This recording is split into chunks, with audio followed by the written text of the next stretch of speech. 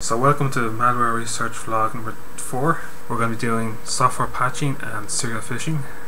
Download the ReadFile. So you should get something that goes like this. Evaluation period, edit date, please purchase a new license. Okay, there's two ways to go about this. You can try and find a serial, or you can patch it. What you're going to do is right click, open it up in x64dbg. We're going to Control P, import, go to the ReadFile patch files. So the patch patches all these locations here, and it should run. I'm just going to put the file out. I'm going to call it ReadFile 1. Now, close out this. And we've got that done. So that's patching. The other way is serial phishing. Okay, so let's look at a program doing. Let's try doing serial phishing. So I've got a breakpoint here just at the read file. Goes with it there. Okay, so this section here is where the key is generated. In our case, it's this line here is the most important part. It says that 47 in hex is G in ASCII. What I'm going to do is press F8 to go over. Now, what's trying to do here is if the accumulator is 1, it means it's read the file. So it's read the file.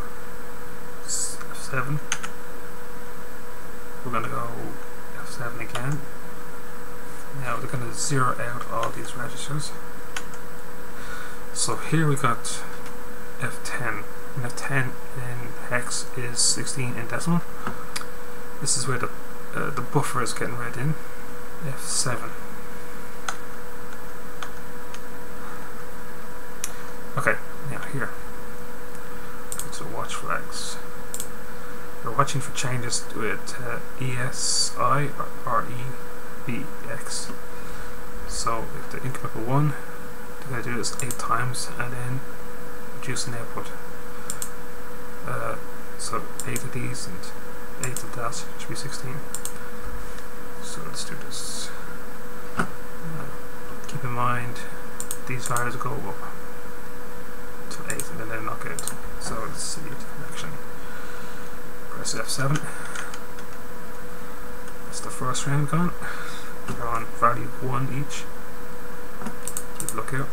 So 2, 2, 3, 3, 4, 4, 5, 6, 7, 8.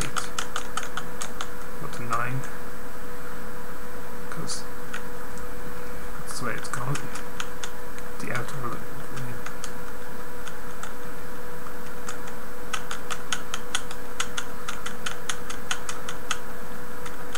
now it goes right. As you can see, we did it. So the first one was just to declare the rounds, and then this is to declare the buffer. So that's as far as I got this. Thank you.